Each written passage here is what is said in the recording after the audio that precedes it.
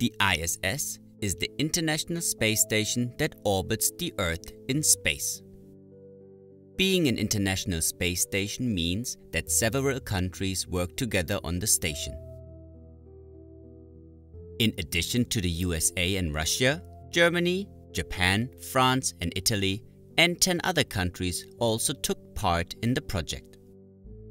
It is the largest artificial satellite. The fuselage of the space station is about 51 meters long, and the solar modules, the large rectangular panels, are 73 meters long. In total, the span of the space station is 109 meters. The ISS orbits Earth in approximately 400 kilometers and takes 93 minutes for one orbit.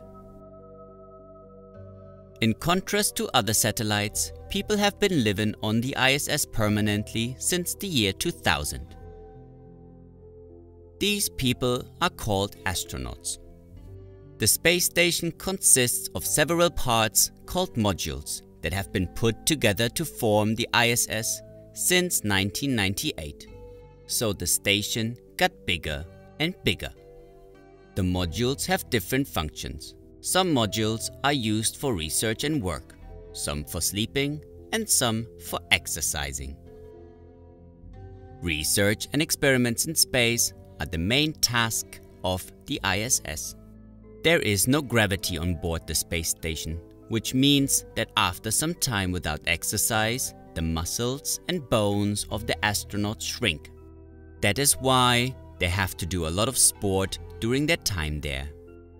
Astronauts also need sleep.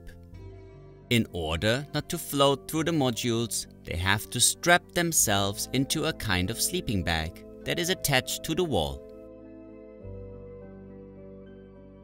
At night, you can even see the ISS in the sky with the naked eye.